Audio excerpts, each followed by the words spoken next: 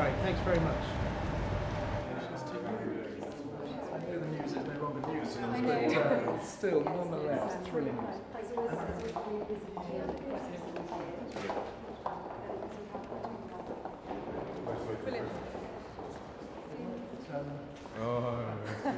We couldn't resist having a little go Mario. Very good.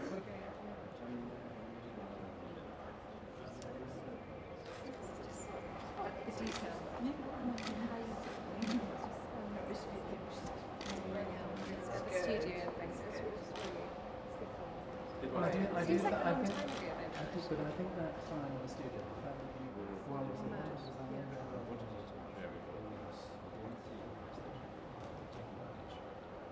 Yes, trying to raise everyone.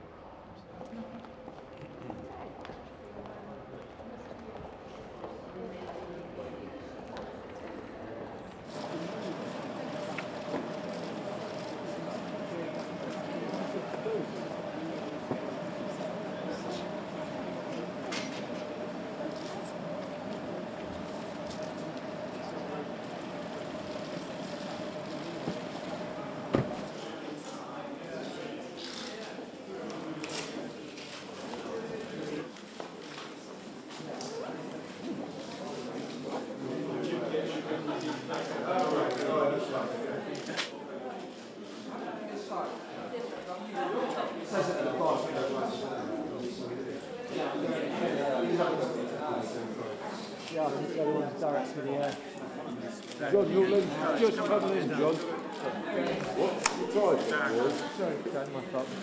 Well, I think we were just very keen to make a portrait that would sort of, if you like, sing in public, that would be delightful and we hope captivating to the public.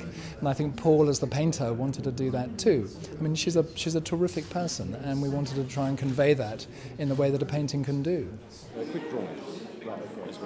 And these days I work mainly with When I work with a portrait, I push it beyond just realism, and so I always had faith that I would go beyond that and find something original. And I think the fact that we've got a half smile, or we've got a smile with a closed mouth, does make it slightly unique in that sense. So, yeah.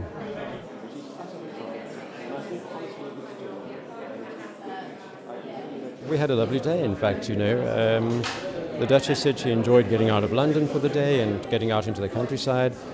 And it was work, obviously, but we had a lovely lunch together and tea and so on, and it was all in all a very relaxed and pleasant day.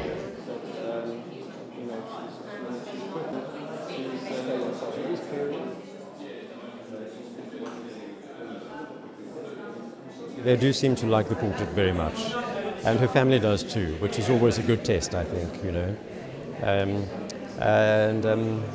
I must say, just reading between the lines, they are really happy with it. So I hope that's the case. to try to create something of her natural warmth, her natural serenity.